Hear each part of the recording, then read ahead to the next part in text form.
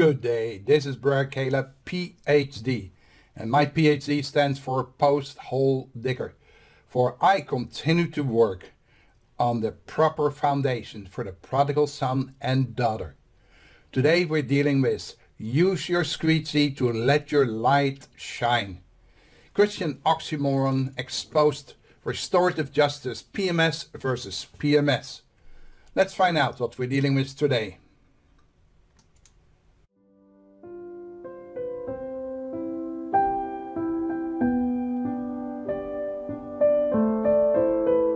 I do want to make clear that we all understand I am not attacking anyone in any particular order. The challenge that I have is, like so many of us, I also face reality. When I watch TV, get the information, I used to do that for hours on. 4, 5, 6, 10 hours I had CNN and CBC and other English stations. But reality was that it started to bother me and I turned it off. And as I turned off the TV, I noticed that there was less intrusion in my life. But also there's something that I noticed. When there's peace in your life, you start filled with the love of God. I became more aware of the difference when I dig in the Word of God or take time to just be quiet. And as I'm getting more insight, I'm sharing that. But I am more concerned about the body of Christ. I understand that Mr. Trump has a way of living which he took and made himself. That is his decision. That he can threaten and manipulate many millions of other people into that, unfortunately. But the body of Christ should know better. Am I a judge of somebody else? No. I am concerned about my brothers that are facing very soon the same question. Why have you been wasting so much time? Why did you not do what the Lord said? And the question is then, what is it that God expects from us? Now, and instead of saying this and this and this is wrong, I'm not stating that. I said only, use your Squeegee to let your light shine. A Squeegee is something that's very simple. It's a little plastic stick with a handle and you can wash your windows nice and quick. If you have a car and you know the dirty stuff that gets on the windows, you spray some water on it, use your Squeegee and you just clean it. But so many things are so simple and we don't do it. I used to love walking in the woods or through the woods, particularly in Canada. Awesome territory. You have so much. And woods for me was also when my mom is passed away and I was sent to an orphanage with my brothers and sisters. All I remember, the only times that I was laughing was when we were heaping up all those piles of leaves, throwing them in the air, and just the beauty of nature. I just got a kick out of that, and my whole life it has inspired me. So, going through the woods, the old trees, the fallen trees, some hit by lightning and some just laying there, rotting and decaying, while young willows are sprouting forth out of those old trunks. I found it fascinating. And when you take a walk through the woods in this present day, one presumes we know everything about faith and religion, yet nothing is further from the truth. Yahshua, for many people known as Jesus, instructed us to let our light shine before people, so they may see the good things that you do and praise your Father in heaven. Yes, folks, that is what we are supposed to do. We are supposed to let our light shine. Do we have a light? Even if it is a small light. Do you have your light on? See, first one must be alive and know the light of God in our life.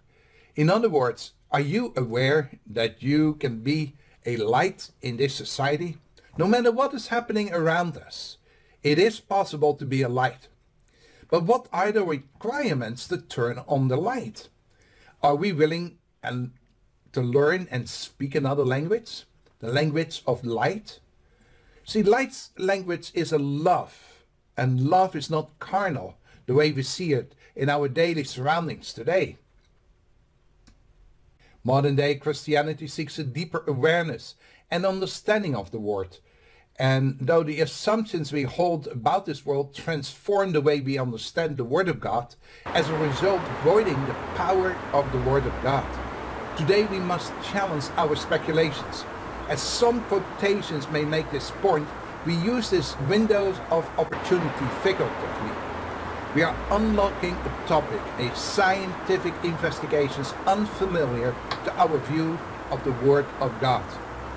Knowledge belongs to him who searches for, to find, and to seek, who thinks earlier that he does not know. Is this any different than the words of the apostle when he wrote in 1 Corinthians 8 verse 2, "The person who thinks he knows something does not yet know in the way he ought to know." So at all times, even while I'm sharing with you, I'm learning, I'm getting on a daily basis more insight, and I'm sharing the insight. Does that mean that you know exactly what it is that I'm aiming for, that I'm sharing with you?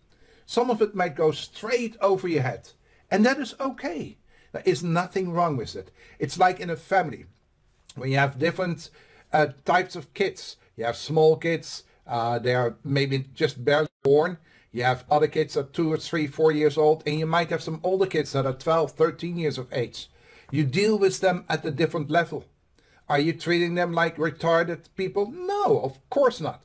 But at the level that they can handle, they get the information. And that is how we deal today. There's nothing more unpleasant than to know that someone speaks down at you. I'm speaking up to you because this is what I've gone through myself. It is a personal experience that I like to share. And I trust you with this information. We all know that we never learn enough. But there is one thing that I want to be cautious with. The disease of lying. As I'm getting through my decades, and this is now my 7th decade, that means I am 70 years of age. And looking back and talking to my wife, we have been married or on our way to almost 45 years. When I met people when I was in my 20s, I sometimes snickered a little bit and said, wow, they're still in love. They're holding hands. Friends that I used to visit on a regular basis.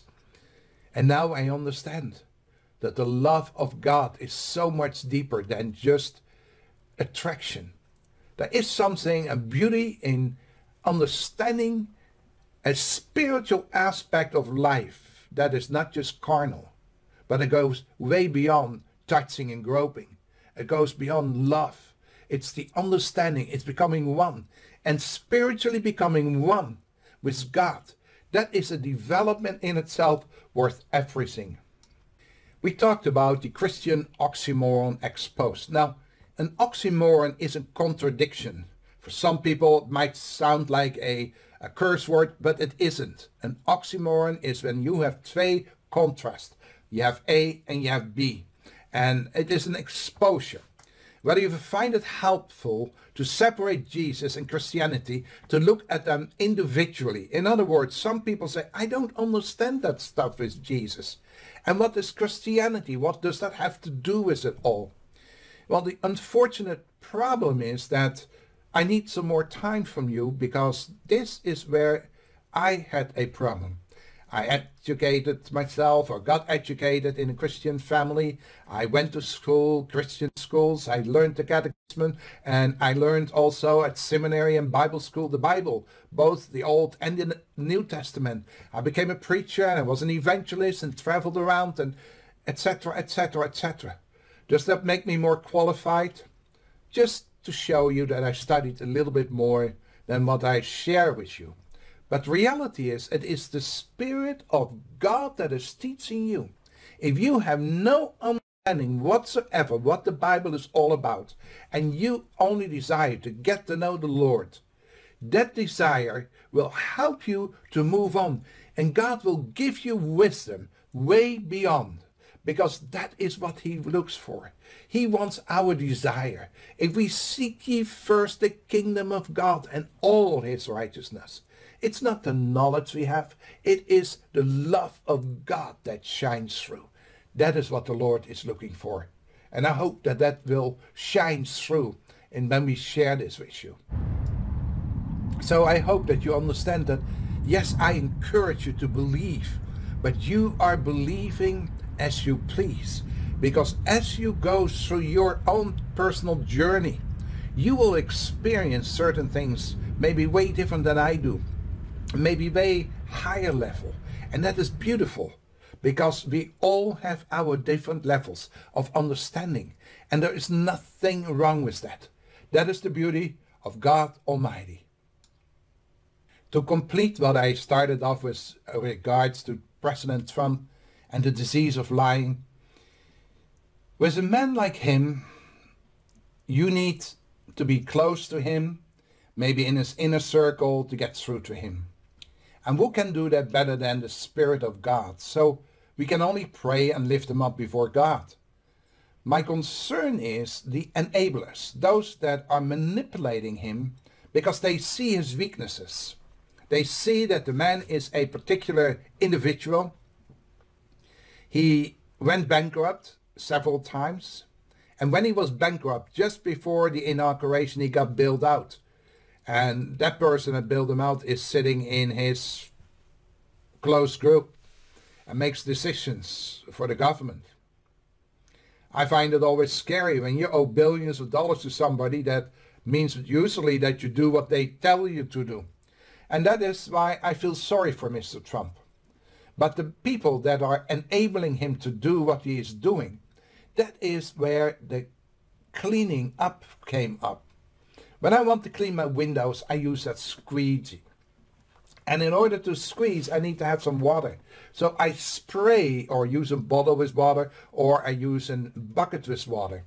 Now, what is the use of a squeegee? You need some paper towels. You say, nah, that's not exactly what I want to use. You know, it's messy. The rags, that's too messy, and at least tricks.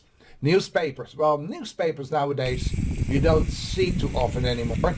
So what else would you use? You pick up your squeegee, and the best way to clean the windows is to have a good squeegee.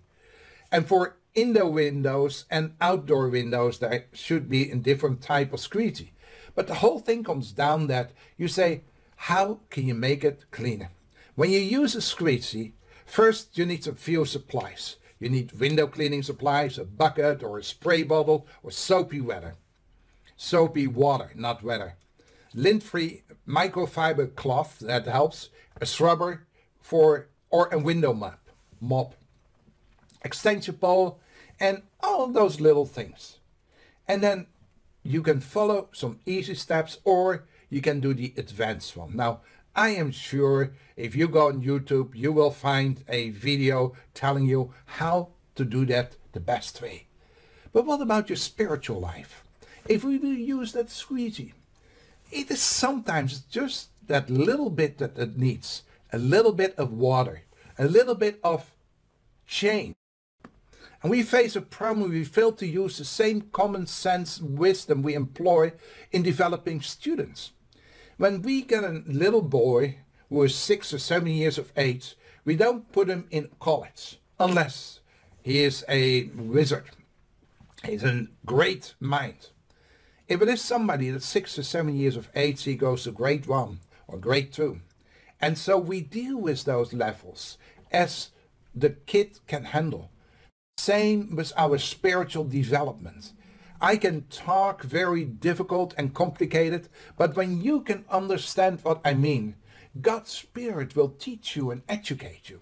The beauty of that is that for our advanced students, you can make up the use of editorial opportunities like a school system, an educational opportunity. God's word intentionally presented to the people in the same manner. When we understand this universal wisdom, we employ ourselves in our endeavors to educate and mature our children. God, in his ultimate wisdom, does the same to help the people in the kingdom of God. So God's spiritual university of life, it means that there are many, many ways to carry the morsels of truth. Sometimes it is a bird that is used to bring the life to somebody that is in desperate need. But at an elementary school, teacher deals with the basics before the student progresses to the next level. So our believers today, they are treated that same way to embrace the higher objective of life and transition man from a carnal believer into a spiritual, mature son of God. We must first absorb the basics. Now, as we do not hold elementary school students in the same standards of achievement required for the higher grades to lead all of humanity into the kingdom, and therefore does not suit God's designs to have the carnal believer lose faith. So faith is one of the first steps. If I believe, if I share, if I trust, if I have that faith that God is able to do that, then God will be able to work with you at that level. That doesn't mean you're stupid. Doesn't mean, it's just you don't comprehend exactly what it is. And then God's love, He will guide you. He will carry you through to the next level so that you can become a man or a woman of God, the way the truth is set out. And gospel is light. And that is why it's the way, the truth, and the light. As God is helping and walking with you on the way, because it is His Spirit. See, when Adam and Eve lost that connection with God the Father, and they were kicked out of paradise, I personally believe that what they were in for was that they were in the presence of God.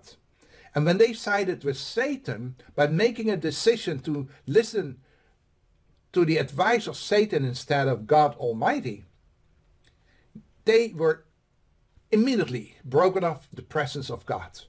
Now that presence was their eternal life. And for us to get back to that life, we now learn to walk with God. And therefore God has given us so many tools. But like Yahshua in his own words, he said, enter through the narrow gate, for the gate is wide and the way is broad that leads to destruction. And there are many who enter through it, for the gate is small and the way is narrow that leads to life. And the few that find it, many are called, but few are chosen. And we all remember that. Matthew 7:13-14. The narrow gate represents a door through the barrier of our minds that enables the disciple to move beyond the world's three-dimensional limitation. Uh-oh. Am I using a difficult word? We have physical. That means near skin, bones. We can feel that. We have our mental capacity. I can talk with you. I can communicate with you. But I have also a spiritual aspect. And that spiritual aspect, you quite often feel the way when you talk with somebody that you notice that person is different. I noticed that with my wife. It is amazing. My wife was brought up in a Muslim environment. And when we met, the only thing my future mother-in-law asked, basically as a devoted Muslim, was that we would avoid debating faith. And so as my wife and I progressed from friendship into marriage, having children, going through life and dealing with issues that were not easy, we became one in every aspect. And as I start to understand what the beauty of a family was, that is how I started understanding the family of God. God yearns to be with you, yearns to have you close, yearns to share with you. And that love will resonate in you as well. And that is what we're sharing today. And if I've stepped on people's toes, I don't want to make light of it. Sometimes the challenge is there, but reality is, it is the love of God that makes me do this videos, that makes me help you, wanting to help, because it's taken me so long to understand those issues. And when I came to a full and better understanding, I've wasted so many years, decades of my life, that I hope that you won't do. I bid you farewell. And remember, tough times never last. Tough people do. God bless you. Bye for now.